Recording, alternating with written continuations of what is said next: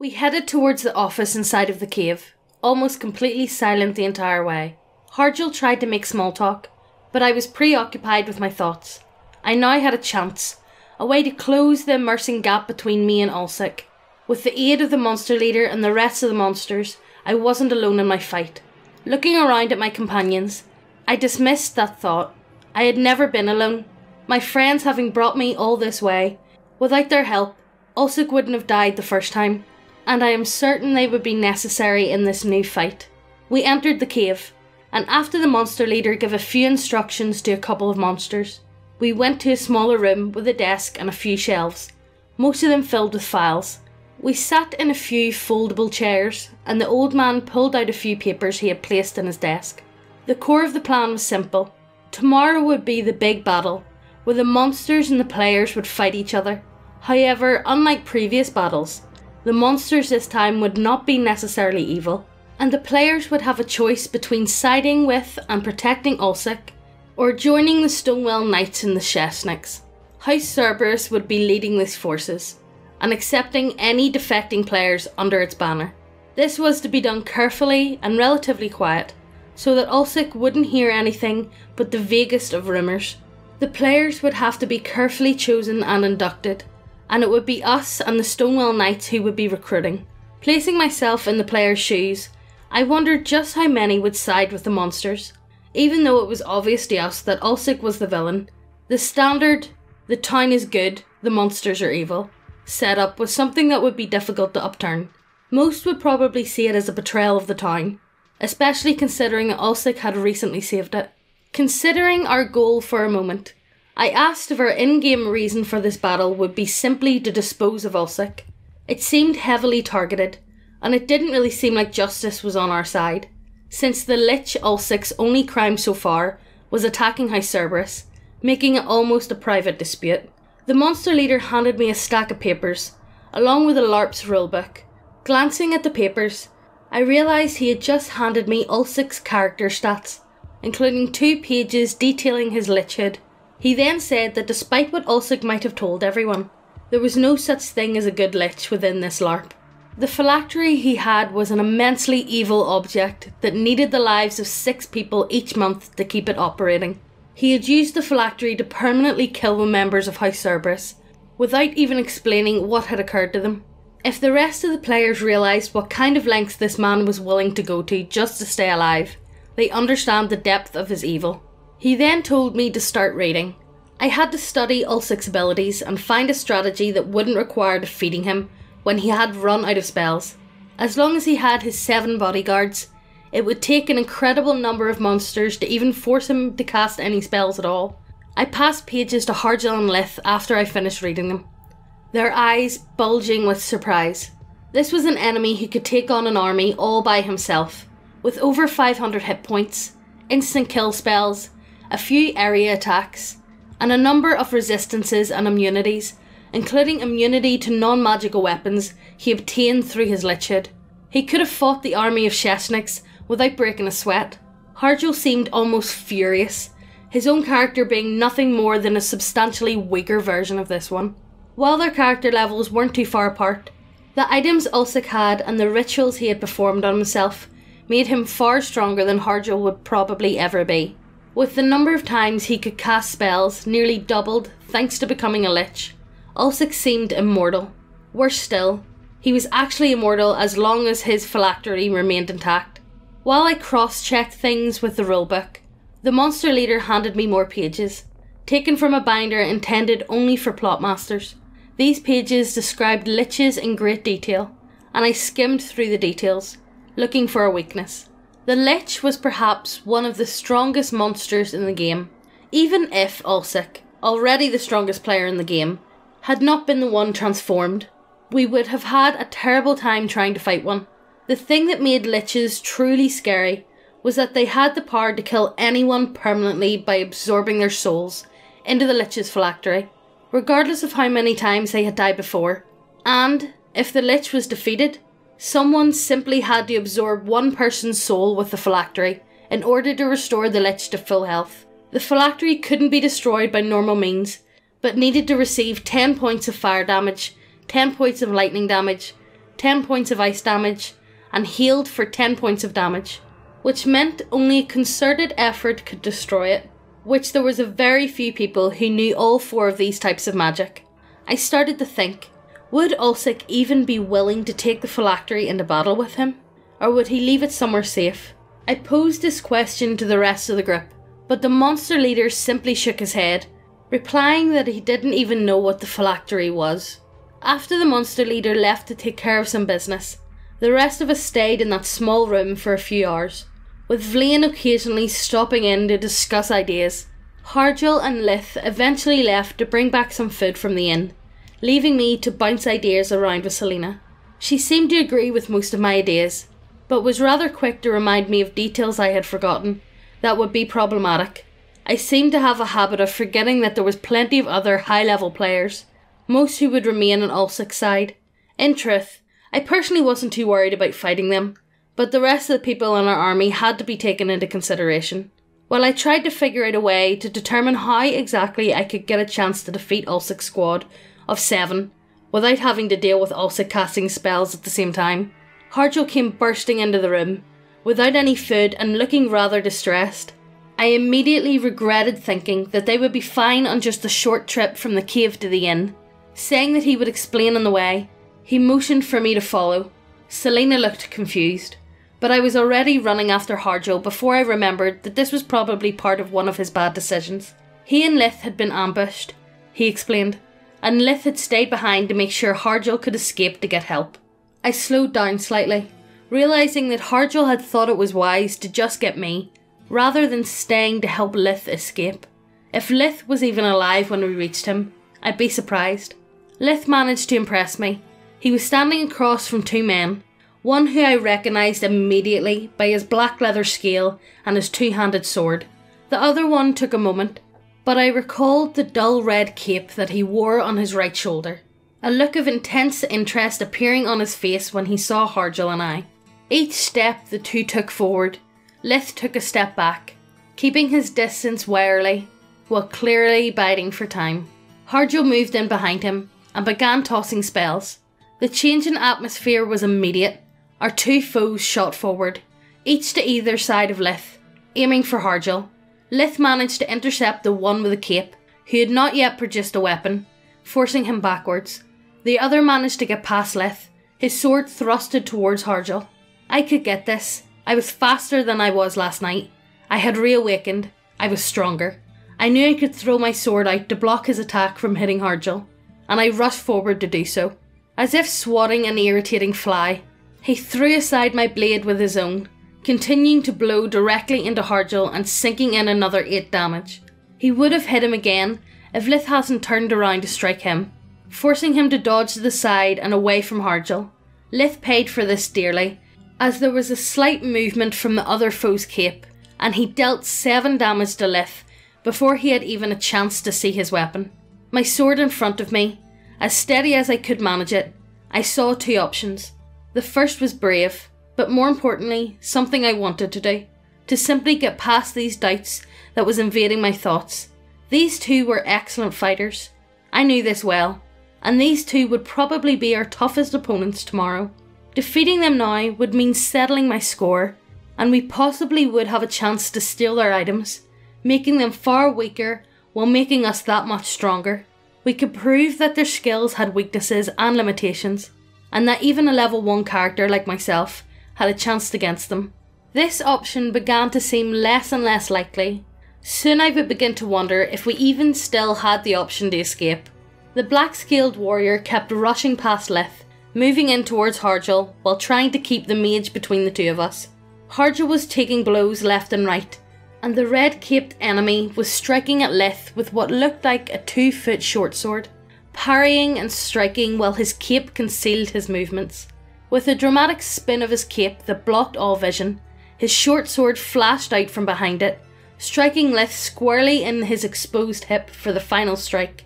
Lith dropped to his knees, and our 2 enemies moved menacingly towards Harjal. Harjal kept casting spells, but these 2 dodged the beanbags almost too easily. If they got within close range, Harjal could hit them, but they could easily finish him off before he even had a chance to cast a single spell. I moved forward to protect Harjal, but the two moved to circle me on either side, intending to finish me off last. If only I had a way that Harjal could hit them with his spit. Moving my hand into my pocket as discreetly as I could manage, I pulled out a beanbag, my one true advantage over these two warriors. As they suddenly rushed forward, trying to pass me, I let them, then quickly cast an ice spell at the man's red cape. He continued to move forward a little, unsure of what had happened, before realising what I had just done. His feet pinned to the floor, I moved to strike at his exposed back. His ally stepped in to protect him, sweeping his sword towards me, forcing me back. A spell came flying towards him, and he jumped away before a second one hit his impeded friend. Time was running out. My ice spell only lasted 30 seconds, and a few of those precious seconds passed as the warrior raced towards Harjal. My memory of spells returning rapidly, I rushed towards Lith, taking the chance to use my last healing spell of the day to get him to stand. The black scale-clad warrior had nearly reached Harjal when I started calling out damage loudly. Not even near his ally, he turned, and as he did, I simply shouted at Harjal to run. There was a moment where I saw the warrior think. I knew the dilemma that was going through his head, whether to chase after Harjal or to protect his ally. With a slightly defeated look, he moved to position himself between us and the red-caped man. With only seconds before the ice spell wore off, and Lith having barely any HP, we ran, splitting off in separate directions. When I arrived back at the cave, Harjal and Selena were waiting, looking relieved when they saw me. Minutes later, Lith arrived, breathing heavily but looking rather pleased with himself.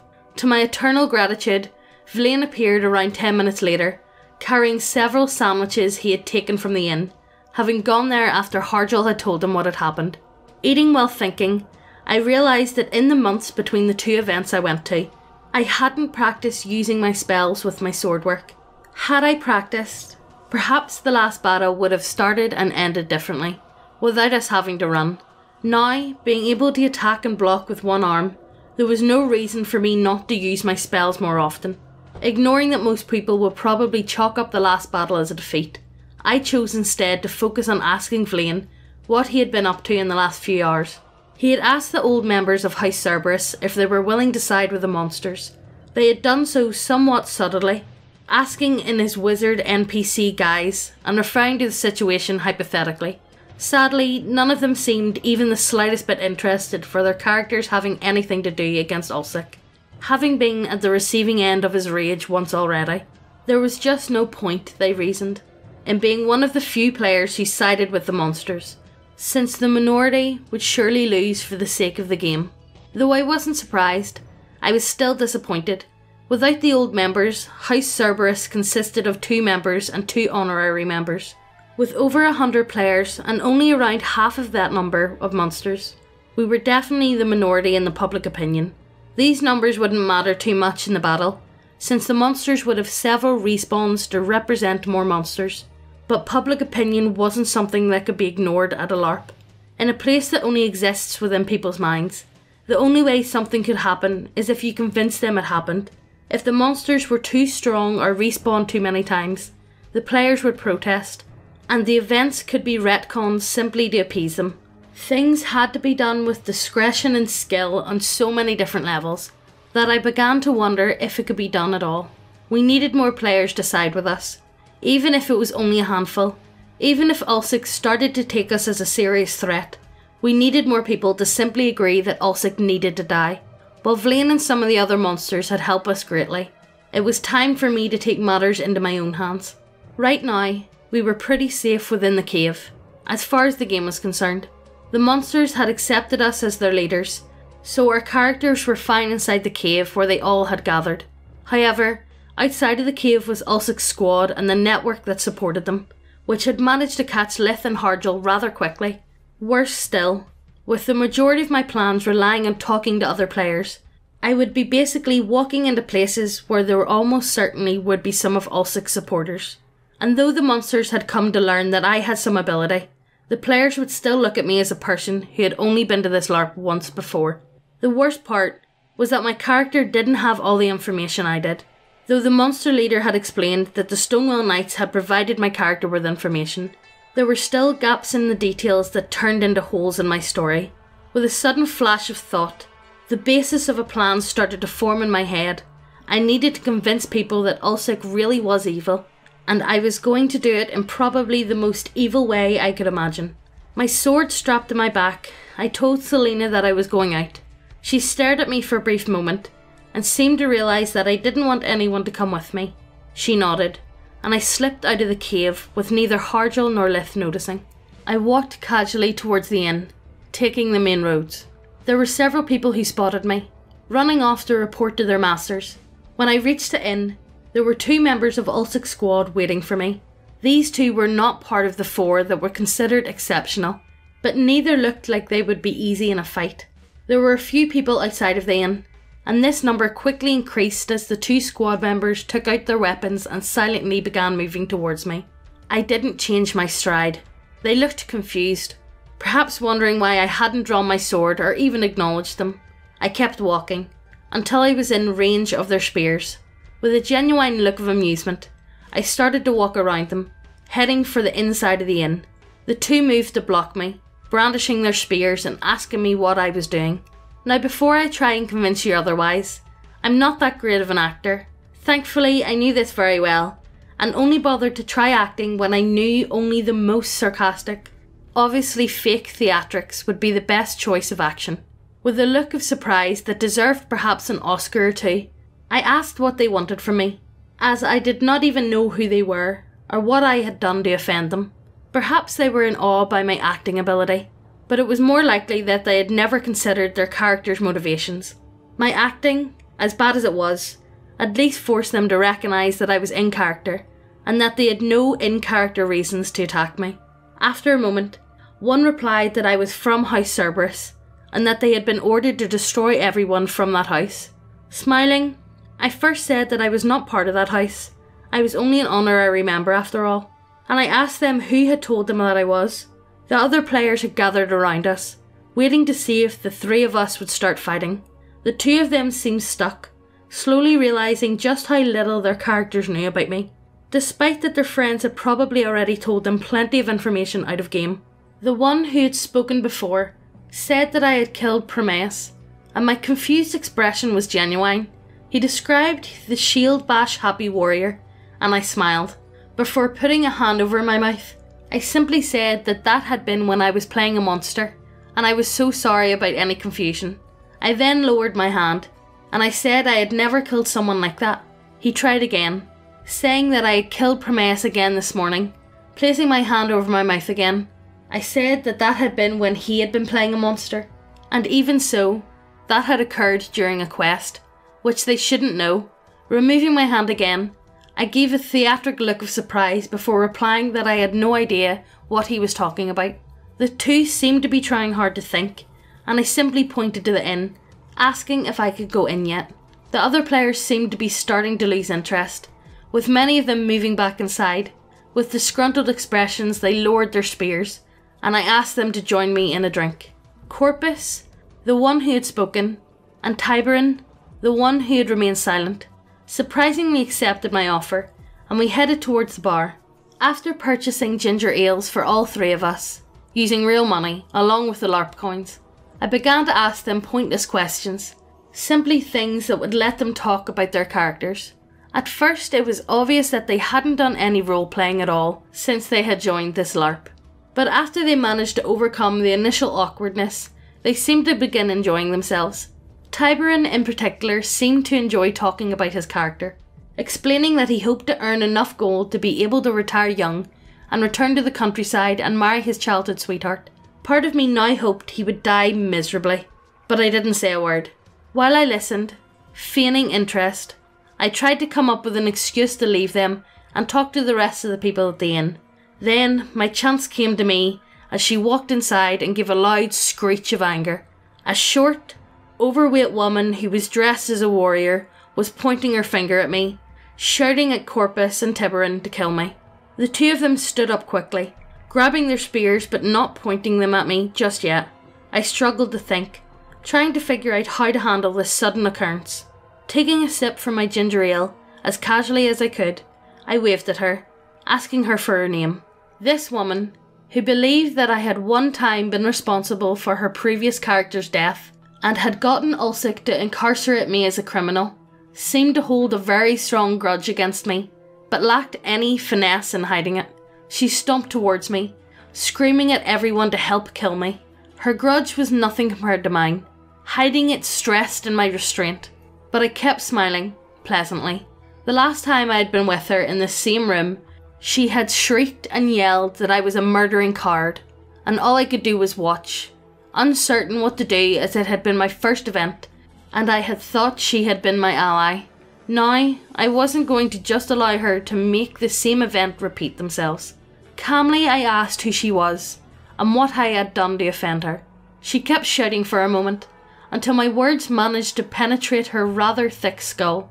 She paused, glanced around to see if any of the other players were coming to help her, then said that I was one of the criminals from House Cerberus. I asked her why she thought I was in House Cerberus, when I didn't belong to any noble house at all. Before she could answer, I interrupted her, and asked what House Cerberus even done to become criminals. Many of the other players were listening, interested in the miniature drama that was unfolding. With a wicked grin, the fat woman said that House Cerberus had killed the Archduke Ulcik, an assassination which was the highest crime that could be committed. I asked her what evidence she had, and she scoffed, saying that Ulcik himself had told her who his killers were. I laughed. There was no mirth, just an expression of how ridiculous I thought her answer was. Even the people who had still managed to refrain from paying any attention suddenly turned towards us. I was glad that I would not need to act, as my genuine hatred was all that I needed. I told her that Ulcik had lied. She looked at me furiously, as if that could ever be the case, and I interrupted her before she started screaming again. I asked her what evidence she had used to condemn and murder an entire noble house beyond the words of a foul, scheming, murderous lich. She said that Ulcik's words was more than enough.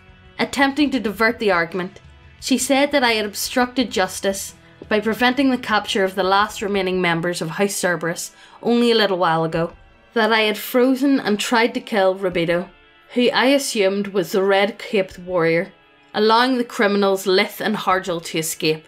Neither of us were role-playing, genuinely impressed by her stupidity.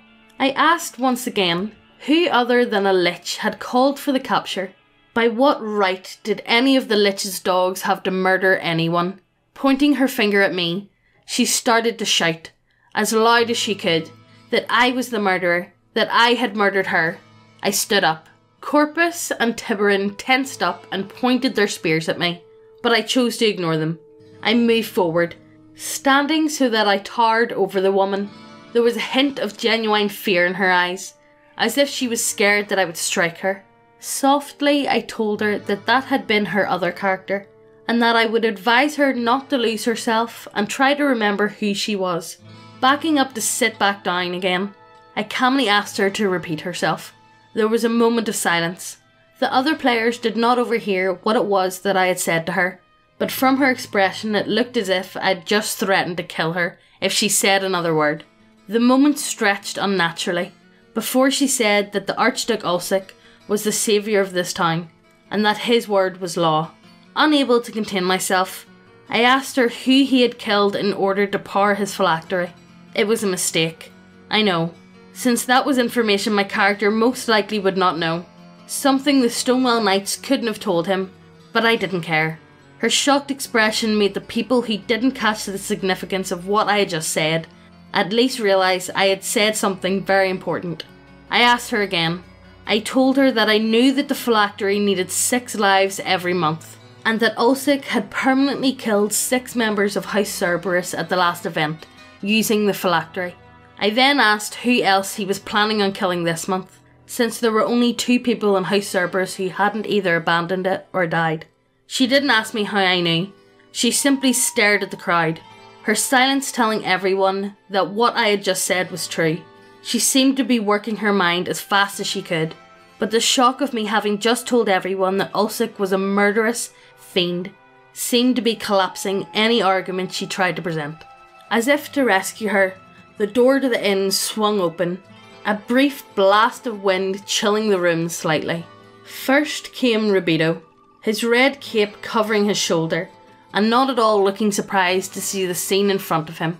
I knew that things were quickly turning against me, but I didn't understand just how bad things had become until I saw the man who had followed Rubido into the inn. The Lich, Ulcik. His face painted white. He looked like some kind of terrifying clown. His robes the same bright colours as they had always been when he was alive. The fat woman retreated towards him, explaining as much as she could as quickly as she could. Ulcik's eyes widened at one point, most likely when she told him I had just revealed the secret of the Lich's phylactery to everyone. He walked towards me almost ceremoniously, allowing the people between us to get out of his way. I hadn't planned on this. My original evil plan was just to find out where one of Ulcik's followers slept, and then capture them during the night, forcing them to tell everyone in the inn the next morning all of Ulcik's plans and secrets. I had gone to the inn in order to make sure that I would have a chance to enter it and hold an audience, but now I realised this part of the plan was going to lead me to my death. Ulcik stopped a good distance away from where I was, before asking Corpus and Tiberin why they hadn't killed me. The two of them looked nervously at the two of us, but before either of them moved, I asked Ulcik how he dared to break the very laws of nature, and still had the audacity to appear among the heroes who were patrons of this inn. Ulcik's eyes briefly flashed with the malice behind them, but he managed to restrain himself, replying calmly that he was entitled to seek vengeance against the house that had killed him and destroyed his own noble house. This was not the time to laugh at him, and I struggled to keep myself from bursting, unable to hide my smile. I said that House Cerberus didn't even exist when he had died, that in his quest for vengeance, he had killed people who were almost completely unrelated to his death. I would have added that he managed to leave everyone who had participated in his death alive, but I think Ulcik managed to realise this on his own. The rest of the players surrounding us were no longer silent, muttering amongst themselves while Ulcik glanced around at them. He then turned towards Rubido, as if about to order him to kill me, but he paused, abandoning any sense of strategy, any guile and any hesitation. He turned to me and asked what my plans were. The sheer boldness of this question caught me off guard. There was no reason to tell him anything, and doing so could even be disastrous. I was about to simply say that he would find out soon enough, but I stopped. This was a man who I hated, a hatred that no good person should ever have, even when surrounded by his cronies, alone and far from any sense of safety, being possibly the weakest character at the Larp, while he was the strongest. I was more interested in providing him with a sense of panic than my safety or my success of my plans. Finishing my ginger ale, I stood up. I told him that House Cerberus would lead an army against him tomorrow. I waited for a response, waited to see his fear and panic at the thought of having to face an army the very next day. He laughed. He laughed and laughed. The rest of the inn was completely silent, allowing his laughs to echo slightly. He looked at me with his tiny eyes, a grotesque smile widening his white face. I didn't bother to listen to his reply. Corpus and Tiberin were looking nervously at Ulcik, startled by his laughter, as was the rest of the crowd. Seeing a chance that might never come again, I rushed past Corpus, who was just as surprised as everyone else. I ran with everything I had, not the way I would have chosen to end that conversation, but it was certainly preferable to being killed. Without glancing behind me, I exited the inn just as I began to hear Ulcik angrily shouting commands. Before I reached the woods, I turned to see who was chasing after me. The entire inn seemed to have emptied out, but the only person who looked like he could manage to keep up with me was Rubido. Grimacing slightly, I leapt into the woods, hoping he wouldn't be able to navigate through them as fast as I could. He was good. Even as we left the rest of my pursuers far behind, he managed to maintain the distance between us, slowly closing the gap each time I checked to see if he had given up yet. He followed me for several minutes, until we were a good distance away from the inn. Understanding that he would never stop chasing me, I rushed into the clearing, whipping around and drawing my sword from my back. Rubido looked only too pleased. Both of us were breathing hard, and he slowed down as he neared the clearing, content that I didn't intend to run any further. There was a brief discussion. He thought it was important to say that he was very interested in fighting me one-on-one, and I thought it polite to say I was going to rob him of all of his gear after I killed him. He realised I wasn't much in the mood to talk, and launched his attack. He was good. He closed the distance between us instantly, his short sword flashing out from behind his cape. I blocked his attacks with my left arm, swinging at him with the sword in my right. He was too quick to be hit by my one-handed swing, but he backed up, looking not overly impressed. I moved towards him, sword in both hands, and trying to hit where I thought he was. My sword kept hitting nothing but cape, a frustrating feeling that made me wonder just how well he could read my movements. As a particularly half-hearted strike hit nothing but cape again, his sword shot out, stabbing me in the ribs for 7 damage before I even realised I had been hit. Backing up, I realised that now wasn't the time to see who was the better warrior. As I passed him that title, I decided to see whose character suited them better. Nephim Festiva was not just a warrior, and I couldn't keep getting caught up in forgetting to use my spells. I think a part of me resisted them, not wanting to abuse the advantage of an alibi I had that my opponents lacked. Even so, I knew that I would have to rely on my spells if I expected to defeat Rabido. Throwing an ice spell at him, he barely managed to get his cape out of the way, knowing that it and his sword both counted as targets for my spells. He stared at me for a moment, a look of pure anger, asking silently how I could dare to spoil this battle between warriors by using magic. I replied by throwing another ice spell at him, hoping to pin his feet. If I could do just that, while there was no one else around us, I was certain to win, no matter how skilled he was. Easier said than done. He dodged the spell easily, then rushed forward, forcing me to block with my left hand. He seemed intent on preventing me from casting any spells, keeping close to me, even as I managed a weak strike to his leg with my short sword for 4 points of damage. He didn't seem to care, intent on not giving me enough space to do anything but block with my left hand and swing weakly with my right. With only a little more space, I could swing my sword effectively, but he was matching my retreat with his advance perfectly. A second strike managed to get past my left arm, stabbing me in the chest painfully and dropping me to 4 HP. Only 1 hit away from death. I dropped my sword for the second time today, catching his short sword with my right hand after managing to block it with my left, flinging my left hand into my pockets as he struggled to free his sword from my right.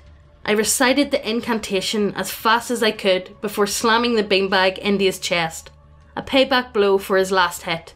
I leapt back, and was glad to see that he didn't follow. However, he was still smiling. My sword was still on the ground at his feet. In order to pick it up, I would have to come within range of his short sword, where a single hit would kill me. I returned the smile, pulling out another beanbag and watching his smile disappear. With a gentle toss, I dealt him 1 point of fire damage. I then did it again, in the same way I had defeated Lith several months before, using 2 of the weakest spells from 2 different schools of magic. Several minutes passed before I managed to kill him with my fire spell, requiring me to renew the ice spell every 30 seconds. I worked quickly, because he had started to shout and yell, hoping to attract attention. No one came near us, perhaps actually scared by the intensifying panic in his voice. After dealing the last points of damage, he sat down, sulking, not wanting to see if there was any brave person heading his way. I told him that I was dragging his body, and he stood up, following behind me. After a good distance, I found a place with a good number of bushes surrounding us, and I told him to crouch down. I then said I was searching him for all his magical items, and that I would appreciate it if I didn't have to describe just how thoroughly I was doing so. He removed the plastic rings from his hand, then handed me cards, saying he had a magical helmet, armour, necklace, boots, and even his cape was magical. With great reluctance, he also offered his sword, a well-crafted weapon with ribbons signifying it was a +2 weapon. All of his items were extremely powerful, though all did nothing but increase his raw statistics. Even though we were both first-level characters, his character was most likely a degree stronger than Lith was, who was a few levels higher. Or at least, his character had been stronger, I thought to myself as I pocketed the rings and the cards. I then took off the ribbons from his sword, somewhat disappointed in that the rules prevented me from tying them to my own, as his weapon was a short sword and mine was a two-hander. Even so, a +2 weapon could be sold for a nice bundle of gold, and I returned the actual physical weapon to Rabito. I then struggled with the question of killing him.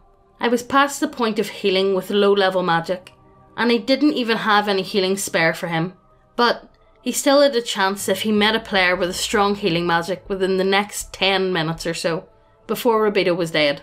Certainly, he could be resurrected, as he was just a first level character, but it was both expensive and he would return weaker, being forced to give up skill points.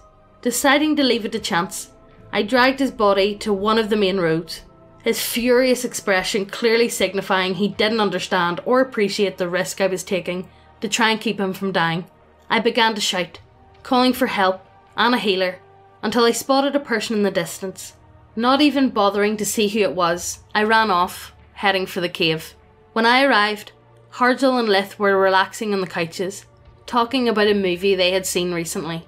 When they spotted me, they nodded a greeting, then returned to discussing the movie, their nonchalant attitudes ruining the atmosphere I had hoped there would be when I entered the cave. Without an atmosphere wrought with tension, I couldn't deliver my story of what had just happened with all the drama it deserved. Instead, I just told them I had stopped at the inn, a little pissed off that they didn't even care that I had left. Selena appeared from one of the small rooms, and I was guiltily glad to see a worried expression on her face. She asked me what had happened, and I began to tell her the whole story of what I had just gone through. As I told her, only then did I realise just how badly I had messed up. Besides telling Ulcik about the army, I had left him there in the inn, allowing him to get the last word to all the players who remained behind. Even right now, he was probably spinning lies and vilifying House Cerberus. Selena did not seem to pass judgment. She simply listened, sighing with relief when I managed to escape the inn and when I defeated Rabito. Looking over at the coaches, Harjal and Lith had stopped talking, looking at me with indecipherable expressions, perhaps a mix of several emotions that no one had bothered to name yet. When I finished retelling what had happened, Lith stood up and simply said I was insane, though it wasn't clear if he was angry or happy or how exactly he thought I was insane. As an afterthought, he added that he didn't approve of how I fought against Rabito, but respected the fact that I had beaten him. In the end, he didn't seem certain of how to react. I think that none of us really knew what the repercussions of my actions would be, though I had a very good suspicion that I would be regretting some of them tomorrow. Selena asked for further details of my conversation with Ulcik, and seemed rather glad that I hadn't given any details of the army. As far as Ulcik knew, she reasoned, I could have been trying to gather a couple of players together to fight him, and he still had no idea that there was a horde of monsters intent on killing him. Cheering up slightly, I took out the cards, rings and ribbons I had recently acquired, allowing my friends to examine them. They were rather amazed, as most of these items were better than even the ones Harjal had, and there was a lengthy discussion of who would get what. Once finished, I had received the boots cards and a ring, which increased my weapon damage by 2, so I dealt 6 damage with my two-handed sword, and my HP by 10, to a total of 28. By the time all this had finished, it was getting dark outside, and the cave started to get somewhat crowded thanks to many of the monsters being too tired to go out.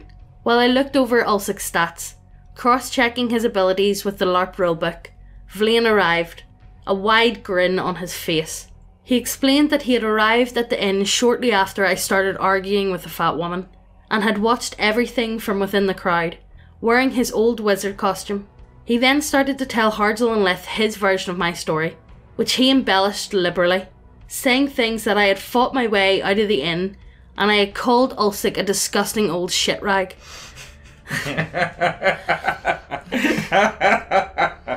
After I had finished fighting my way past all of Ulcik's men with my sword still strapped to my back, while shouting death to Ulcik, Vlaine began to tell us what happened afterwards. As I expected, Ulcik had addressed the crowd, repeating his lies that he was a good lich, and that I had no proof of anything I had said.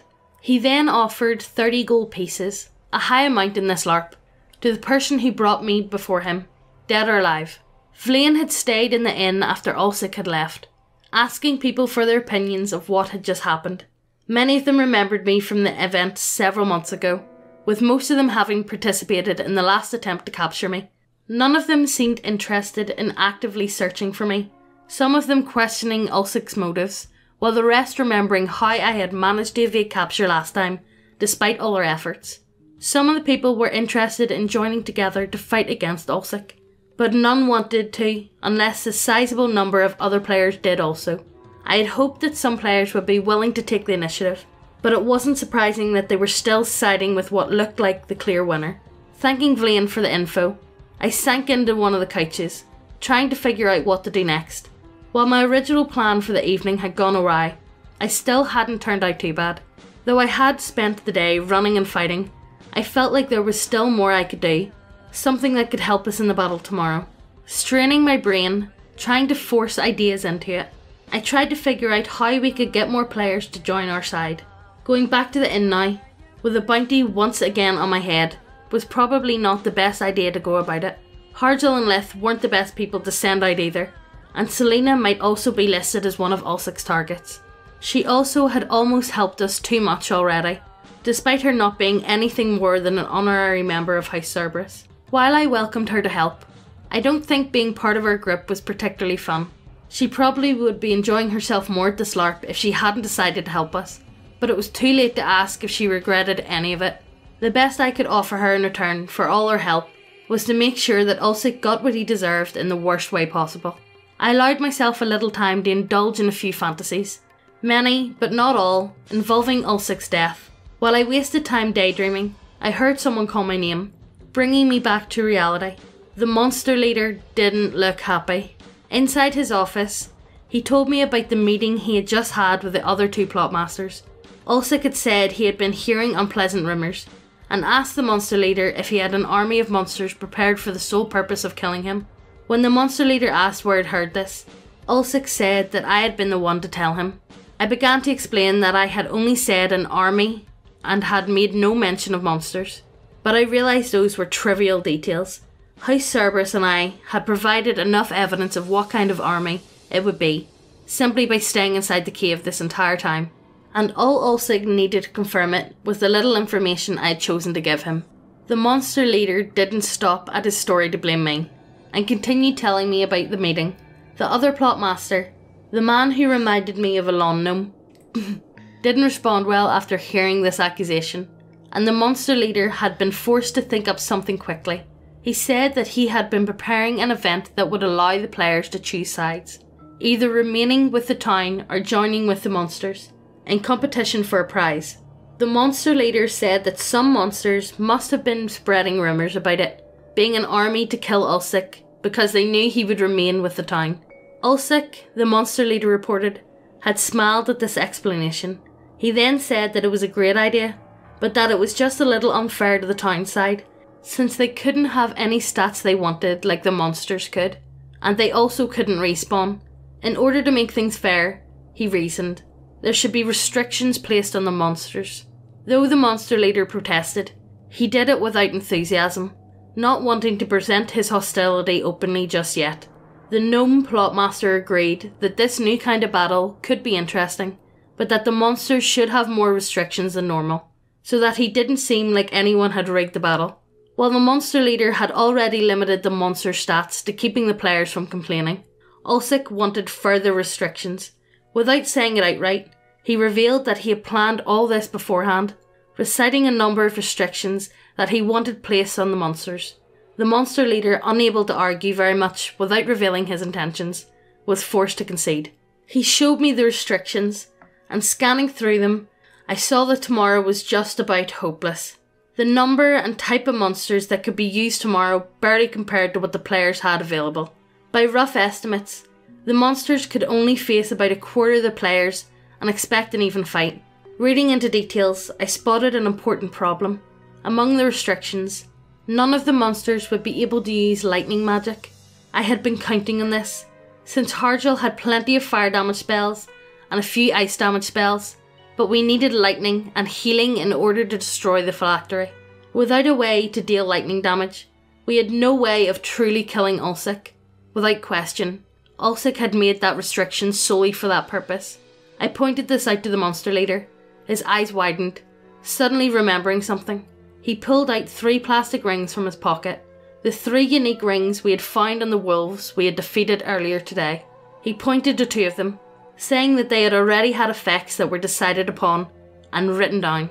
The black ring set with a ruby granite is wearer immunity to fire, while the black ring set with sapphire granite is wearer immunity to ice spells. The final ring, a silver ring with 3 black bands, he explained could literally be anything he decided it to be, since he had not written it in the official treasure record. Thinking hard, I knew that it shouldn't be something too powerful, but we needed all the help we could get. Would it be a waste to make a ring to specifically handle our problem with destroying Ulcik's phylactery?